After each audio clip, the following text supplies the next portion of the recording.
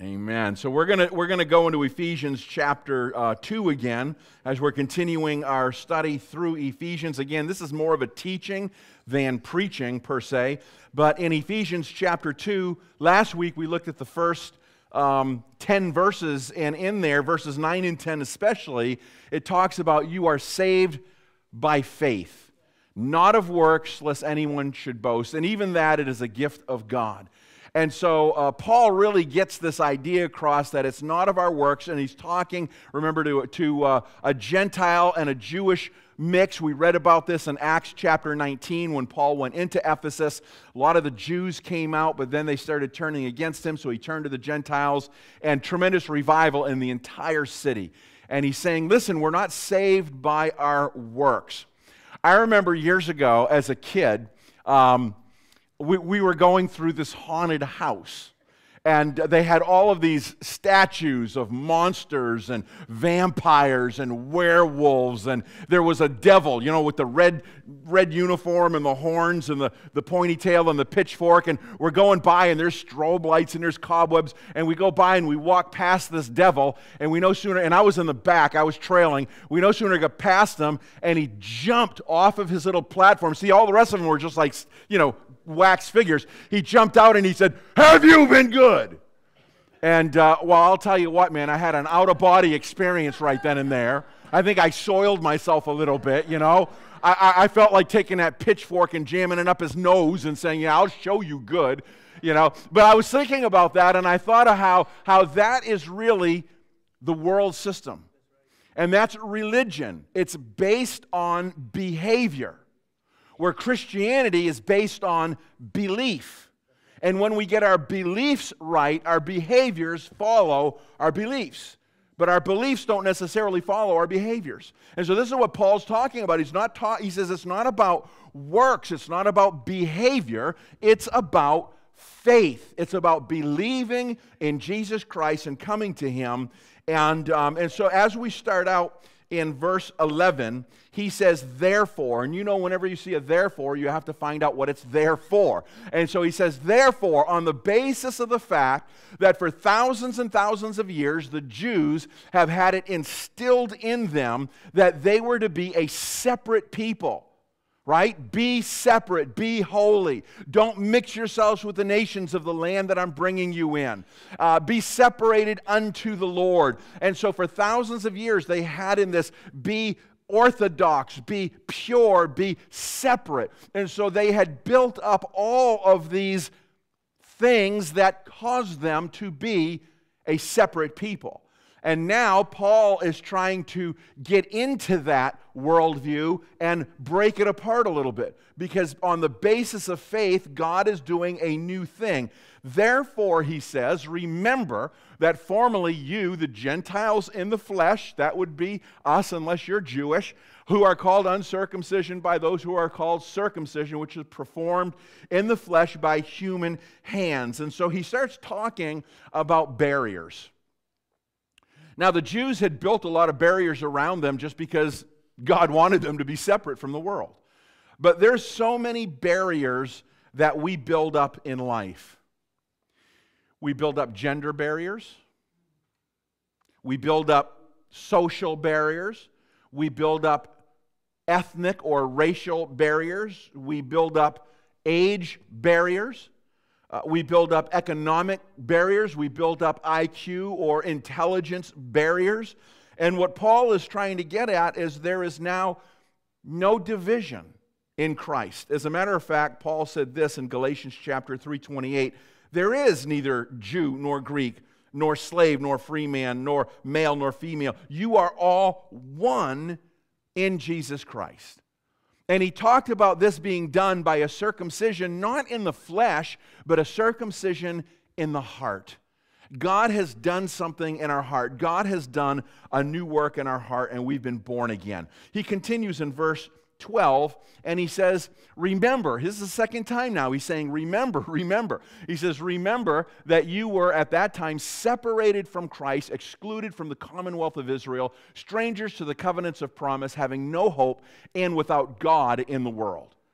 Now, even though he's talking to a very religious people, he's talking to a very pagan people that had all of the Greek gods and all of the Roman gods, and he says, you were really without God. Even though you had all of these idols and all these false gods, he said, you had no hope, you were without God, you didn't have Christ, you were at that time separated from Christ. Now, when he uses this word Christ, in the Greek it's the word Christos, and it means the anointed one. And we know that in the Old Testament, the anointing of the Spirit came upon prophets, came upon priests, came upon kings for them to do what God wanted them to do. But Jesus, as the Christos, Jesus actually in the Hebrew, it's the word Messiah, the anointed one, the one that has the Spirit. John said, I beheld the Spirit come upon him and not leave. In John's Gospel, it says that Jesus had the Spirit without measure.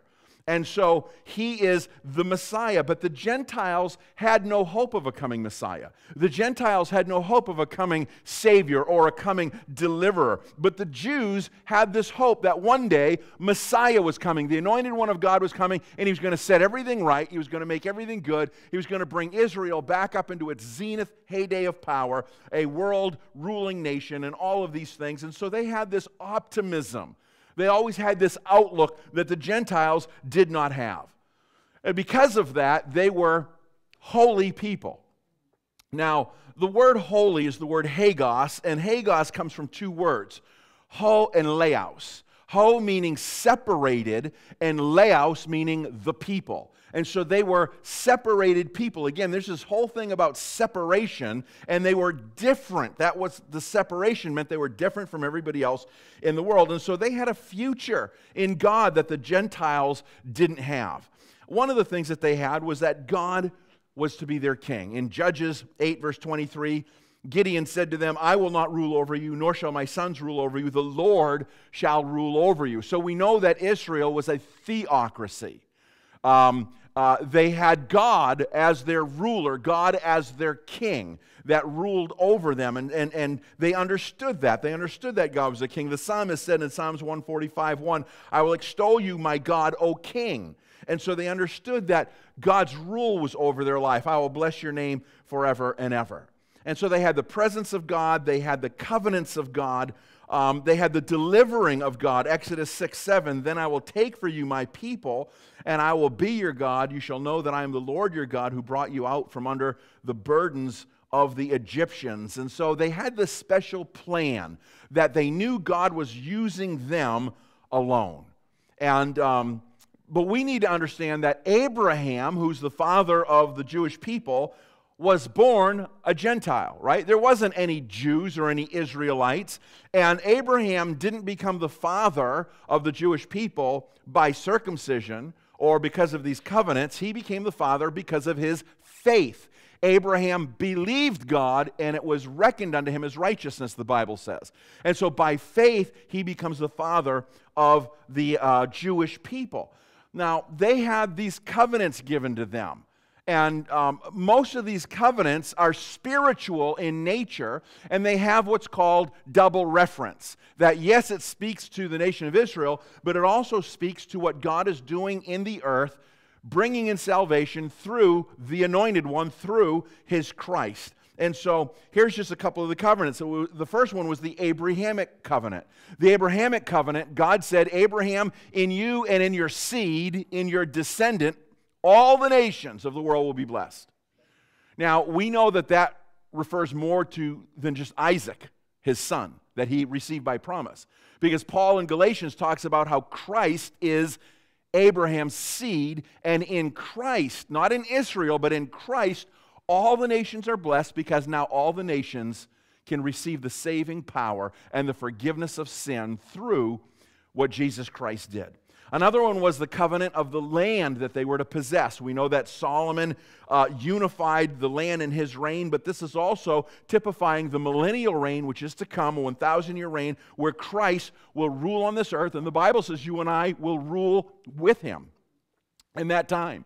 And that land will become a very specific, very specialized land. It's God's land. He gave it to his people. And I don't think a week goes by where Israel is not in the news one way or another, because there's so much faction and there's so much debate about this land. The Palestinians say it's theirs, the Jews say it's theirs, and there's all kinds of crazy things going on. There was the Davidic covenant, and that was that a descendant of David would always sit on the throne of Israel. Now, we know that that again is talking about Christ, that he's the root and the offspring of David, and that he is on the throne forever. And then, of course, there was the new covenant where God said, I'll take out that heart of stone, I'll put in you a heart of flesh that will be sensitive and tender and in relationship with me, and by your belief, your behavior will change. And so again, talking about being in Christ. Now, Paul goes on in Galatians 3, verse 29, and he says this, if you belong to Christ, now that's talking about you and I, if you belong to Christ, then you are Abraham's descendant, heirs according to the promise. So we may not be Abraham's descendants by lineage, by heredity, but we are by faith his descendants, because he's the father of faith and the father of the Jewish people. So we are his descendants by faith. We are part of all of these covenants in Christ. We are in Christ, we're Abraham's descendant. And he says heirs according to all the promises of God. Now Paul is trying to do something really big, because he's got this huge factions between the Jews and the Gentiles that he is attempting now to bring healing to. In verse 13, he says this, but now in Christ Jesus, you who were formerly far off have been brought near by the blood of Christ. So he's saying, listen, there was a separation, and the Jews themselves were separated because of their sin. But God has brought them near. I love the scripture here in Job chapter 9, verses 2 and 3. He says, in truth I know that this is so. How can a man be right before God? If one wishes to dispute him, he could not answer him once in 1,000 times. He goes on to say in Job chapter 9, verse 32, for he is not a man that I am, that I may answer him, that we may go to court together. There is no umpire between us that may lay his hands on us. So a mediator is going to put his arm around this one and his arm around this one and say, hey, look it. We're a team. We're together. And Job is saying there's no one that's going to do this between us and God. But the Bible says that there's one mediator between God, and that is the man Jesus Christ. That he has come and grabbed the Jew and grabbed God and said, listen, by my sacrifice I have fulfilled all of the covenants of Judaism. And then Jesus goes and grabs his arms around the Gentiles, you and I, the pagans, and around God. And he says, by my blood, through the blood of the cross, you're brought together. Then he wraps his arm around the Jew and the Gentile, and he says, guess what? You're all in relationship with God through me, and that makes you one big family.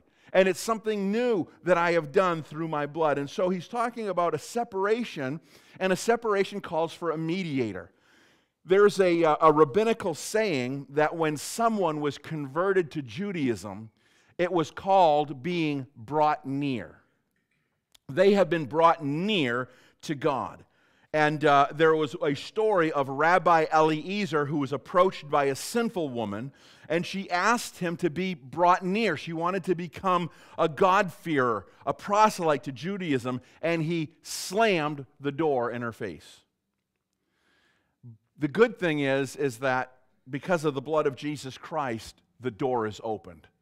Jesus said, I will in no ways reject anyone. He says, I will not cast out anyone who comes to me. We're all going to be welcomed and received. And so he goes on to say now in verse 14, for he himself is our peace, who made both groups into one and broke down the barrier of the dividing wall in verse 14. And so the temple, we know, had all kinds of barriers, right? It had the court of the Gentiles, it had the court of the women, it had the court of the Israelite men, it had the court of the priests, and then of course it had the Holy of Holy place where only the priests could go in once in a while. And this is what Paul was accused of in Acts chapter 21. The Jews said that he brought Timothy, who was a Greek, into the court of the Israelites. And they started a whole riot over the whole thing, and Paul needed to be rescued, and that's how he ended up going to Rome.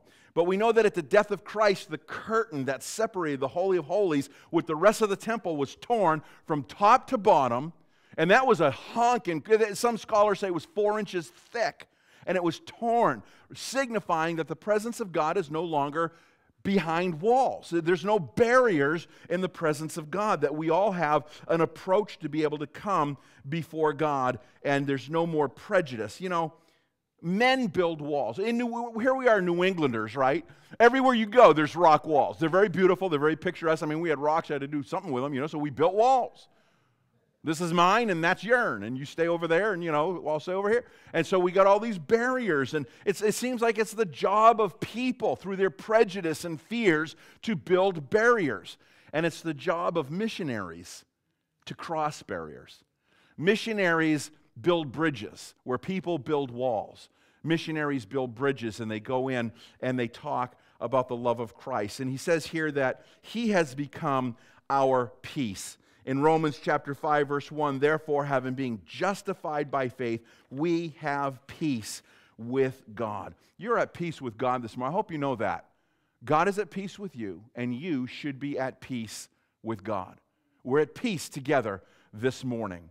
He goes on in Romans chapter 8:35, who will separate us from the love of Christ?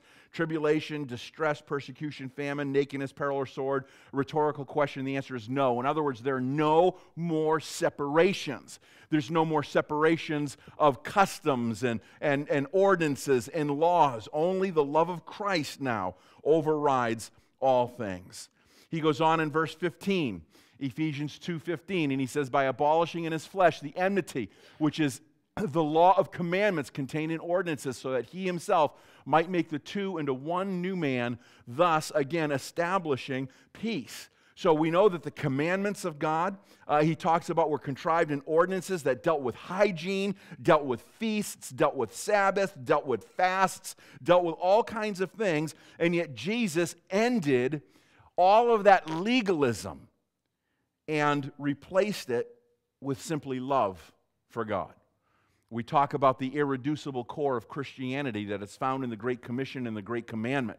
The Great Commandment is that you shall love God with all your heart, soul, mind, and strength, and love your neighbor as yourself. And the Great Commission is to go into all the world and make disciples. I mean, that's basically it. That is Christianity 101. You can't make it any littler than that. That is a simple, and this is what he's talking about. And Jesus said in Matthew 5, verse 17, don't think that I've come to abolish the law or the prophets. I didn't come to abolish, but fulfill. He didn't do away with them. He fulfilled them. You see, manhood doesn't destroy childhood. It simply fulfills it. You know, Paul said, when I was a kid, I thought as a kid. Now I'm an adult, I think differently, but I didn't destroy childhood. I just fulfilled it. I became what it was causing me to become. And so Jesus said, I have done what the law was requiring of God's justice and God's holiness. I've completed it. I've fulfilled it. And now you have newness in me. And he says here that he's brought these two together and made a new man. He's taken the Jew and he's taken the Gentile and he's made a new man. And it's really interesting because in the Greek he uses a very specific word. There's a word in the Greek called neos. Neos means something that's new because it's made from a copy.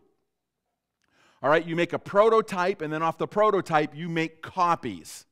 But then there's another word called kainos, and kainos means something new that never existed before. And this is the new that Paul is using. He's saying he makes a new man. He makes a new entity. And that is basically the church. It's something new that God has done. It would be like if you took a statue of silver and a statue of lead and melted them down and came up with a statue of gold.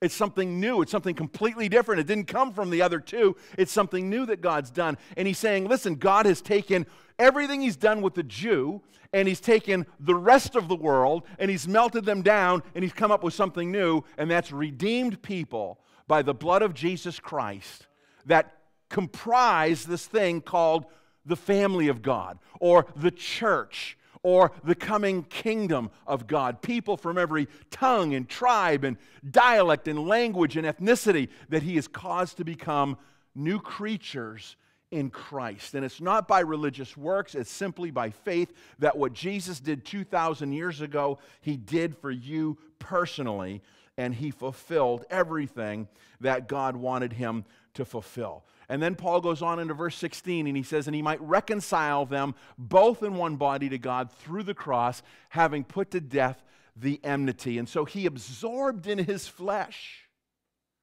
everything.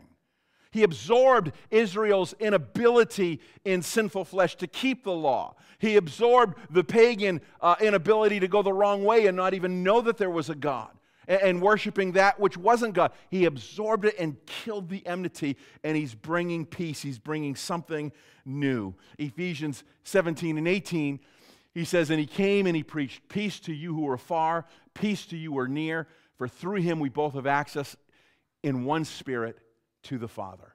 And so Jesus comes to those who thought they were near God. To the Jews, we are in relationship with God through our covenants. And to those that were so far outside, it wasn't even funny.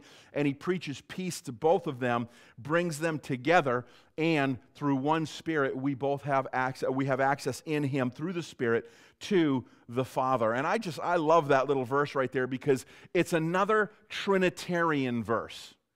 You know, nowhere in the Bible do you find the word the Trinity. And yet we are Trinitarians because of verses like this all over the Scriptures where we find the Son in him. We have access through the Spirit to the Father. So you have Son, Spirit, Father, Father, Spirit, Son. And so this is another Trinitarian verse that talks to us about one God in three persons. And he's saying in this work of God, again, remember, it's all in him. The theme of Ephesians is in him. In him we fulfill the law of Moses. In him we've been redeemed. In him we become a new creation, the church. And all of these things are happening because of Christ. But he says through the Spirit, through Christ, through the Spirit, we have access to the Father. You have access this morning to the Father. And you know, James says you have not because you ask not. This verse right here in Hebrews chapter 4, therefore let us draw near. This is the whole thing, you know. The Gentiles wanted to be brought near. When someone was converted, they were called being brought near. And he says, let us draw near. We all have the right through the Spirit by Christ to come boldly. Let us draw near with confidence to the throne of grace that we might receive mercy and find grace to help in a time of need. Man, heaven's doors have been opened wide for you and for me. Let's jump at the opportunity. This is why prayer is so important. He's talking about coming to God in prayer, bringing your needs before God. Ask of me, he says, and I will show you great and mighty things. Jesus said, whatsoever things you ask in my name, the Father will do it. And so he's giving us this invitation to come before him. Even as we did this morning when we were worshiping him, we were coming before him. Intentionally, we were pursuing. The Bible says, as the deer longs for the water, so my soul longs after God. And so we hunger and we thirst and we draw near. We come close to God. And when we do, the Bible says, as you draw near to him, he draws near to you. And he begins to pour out in your hearts and in your life. You know, we're friends of God because of what God has done. Verses 19 and 20, he says, so then you are no longer strangers and aliens, you are fellow citizens with the saints and are of God's household, having been built on the foundation of the apostles, prophets, Christ Jesus himself being the cornerstone. He's talking about something here. He's saying you're one building. You're one family. You're one kingdom. God is doing another work. It's based on unity. It's not about ritual. It's not about ceremony, but it's about unity. And he says, look at what God's done. He's saying there's two walls here. There's the wall of Judaism and the wall of the Gentiles. There's the wall of the Old Testament, the wall of the New Testament. There's the wall of the prophets and the wall of the apostles. And he says he's brought them together because he is the cornerstone by which these walls originate from. When you're building a building, especially in these days where they were built out of stone, you got the perfect stone that was squared completely. Perfect, all the angles, perfect 90-degree angles. And that became the measuring stone. The cornerstone was set into place because everything going up and going out was measured off of that stone. And so Jesus is the cornerstone. Boom, he's placed into place, and everything emanates from him. The prophets and the apostles are in perfect harmony and symphony because of Christ. The Old Testament and the New Testament blend and are married together because of Christ. The Jewish people and the rest of the entire world are brought together because Christ is the cornerstone, and we are that building being built up off of that cornerstone. And you know what I love about the fact that we're a building being built to God is because Peter says that we are living stones. We're living stones. That means unshaped stones. You see, when man builds something, he builds it out of brick. He makes a mold, and boom, a brick is made. And that's how they built the Tower of Babel. He makes a mold, and stones are cut, and that's how they made the great big pyramids. Man tries to make an image and says, this is who everybody is like.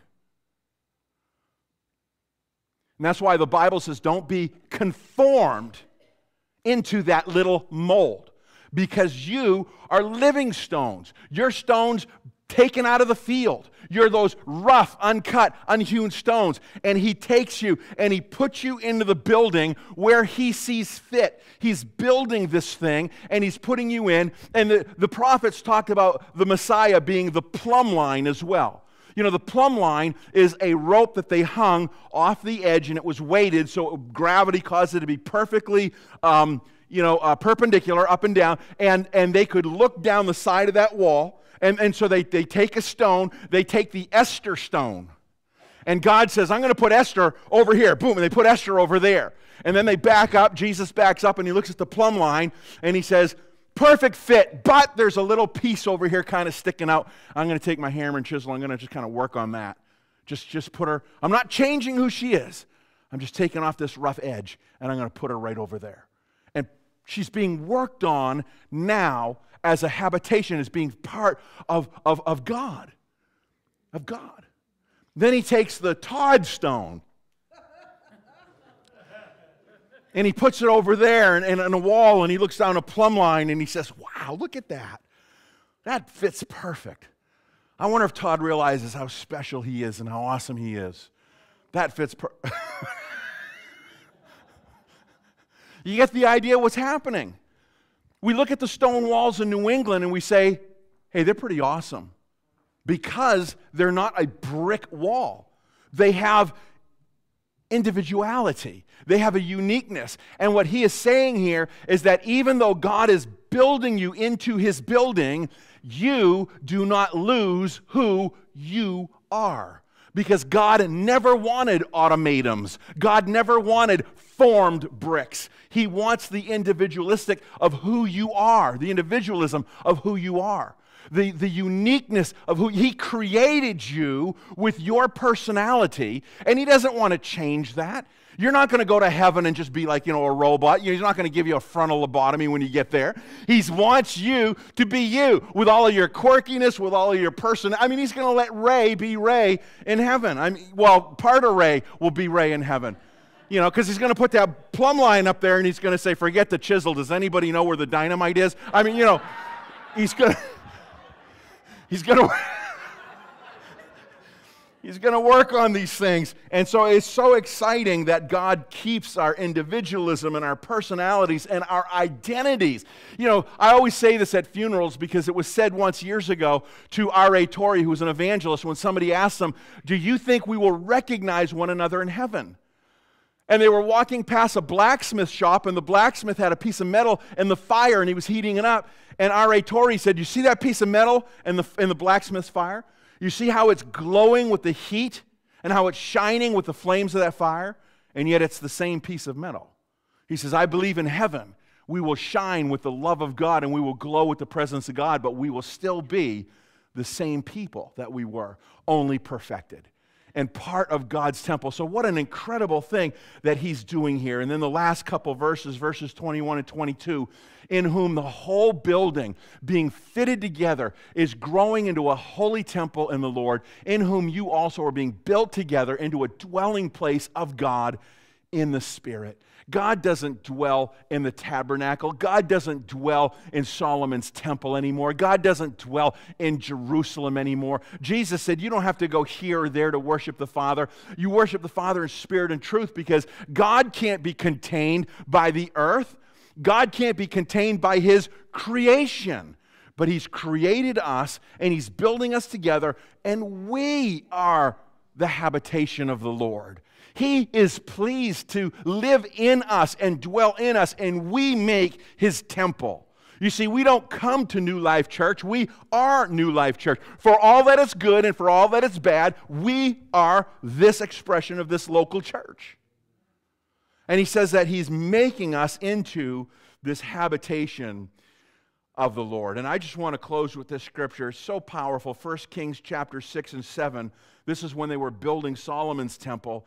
And it says, the house, while it was being built, was built of stone, prepared at the quarry. And there was neither hammer nor axe nor any iron tool heard in the house while it was being built. What a great scripture this is, because basically what Paul is talking about here, drawing from all of these Jewish concepts and histories, is he's saying we're being built here for what we will be there. The world doesn't understand what's going on. The world doesn't understand that the Holy Spirit's doing something. And we may cry here as God works in our lives. We may not understand a lot of things, like why loved ones die or why certain things happen in our lives. And here in the quarry, we struggle and we have our pains and we have our hurts and we will suffer. But God's plumb line is working in your life. And He's shaping you here for what's going to be there, because there's not going to be any more building over there. The Bible says when we get there, He'll wipe away all our tears, and there's no more sorrow. We just sang that song, no more crying, no more sorrow, no more pain. We will be what He has wanted us to be from day one. We will be the finished product. We will be the real deal. We will be completed, and we will be like Him, for we will see Him as He is. And it's so easy in the quarry, because that's what this life is. It's the quarry where God's walking around and He says, hey, look at Steve. Man, I want to make him a stone, and I'm going to take him out of the ground of this world. I'm going to take him. But while he's in this quarry, I'm going to shape his life. I'm going to work in his life. And man, when he gets there, he's going to see right where he fits in. And what a glory that will be. What a blessing that will be. The problem comes is that sometimes we don't like the process of the shaping of God in our lives. And we want to run away. We want to get a victim mentality and say, it ain't fair, or this shouldn't be happening to me, rather than allowing the purposes of God to be fulfilled in our lives. And so I want to ask you a question this morning. What is it that God is doing in your heart? Whenever you encounter something that you don't like, I don't like this. I don't appreciate this. I don't understand this. I don't think this is fair. I don't know why I should go through this. We can either say, God, what are you doing in me? Or we can say, I don't want that. I don't want that. And then maybe God's going to take that stone that He intended to go here, but because you're not allowing the process of God to take place, He's going to say, gee, I'm going to have to move that stone over here. God, what are you doing in my heart? What are you doing? I don't like this place I'm in. But rather than sit there and look at the negative and complain, and what is it that you're trying to do in my life, Lord? I want you to go ahead and put the plumb line on me. I want you to go ahead and take the chisel and the hammer, and I want you to go ahead and chip these things out. I want a humility. I want to submit to you and say, God, you're the refiner's fire. Go ahead and smelt the dross out of my life. Go ahead and chip the rough edges out of my life.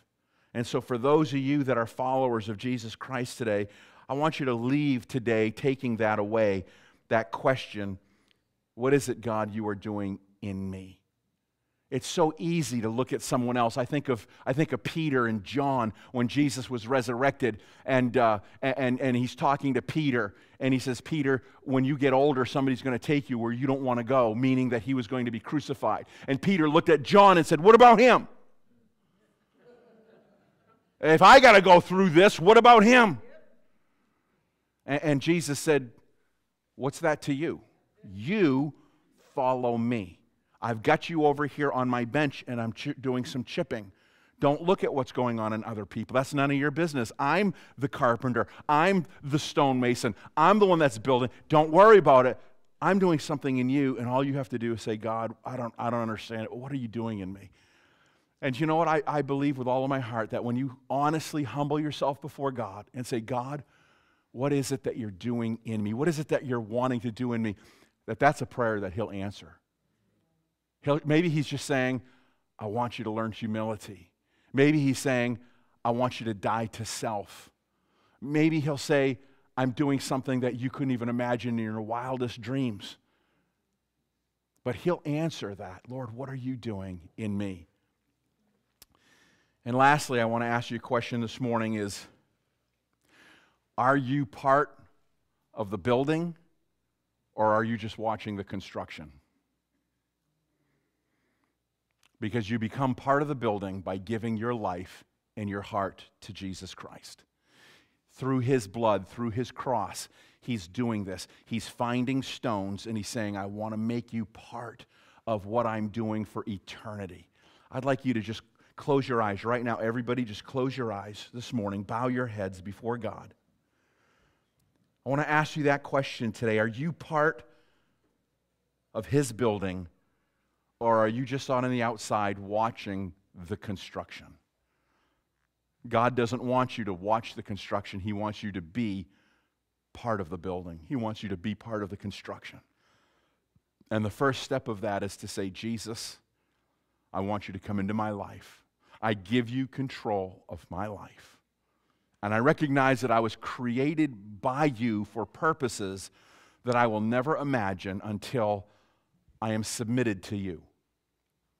If you're here this morning and you say, Pastor, I've never done this before, but I really am feeling as God is telling me to give my heart, to give my life to Jesus Christ. I want to ask him into my heart today. I want to know that when I die, I will go to heaven and I will be part of what he has constructed for eternity.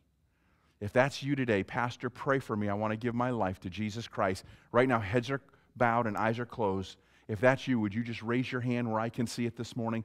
Just don't be ashamed. Just put your hand right up high where I can see it. And you say, Pastor, pray for me. I want to give my heart to Jesus Christ. Is there one this morning? You raise your hand. Pastor, I want to ask Jesus Christ to come into my life and to be my Lord and to be my God. Is there one this morning? Thank you, Jesus. Thank you, Lord. Thank you, Lord. Let's stand together in closing. As we are here today saying that we are followers of Jesus Christ, again, let me leave you with that question. God, what is it you are doing in me? What is it that you want to do in me?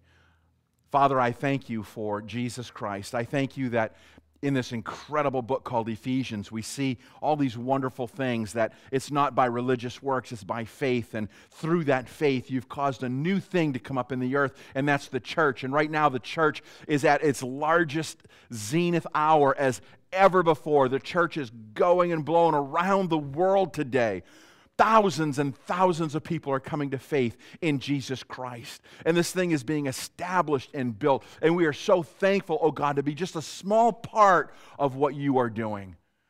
That the descendants of Abraham will be as the stars of the sky and as the sands of the seashore. Lord, you're not doing a small little thing where there's some people who are so holy it feels like it's just us four and no more. You are doing a grand thing, a massive thing. And there will be millions and myriads of believers in your kingdom.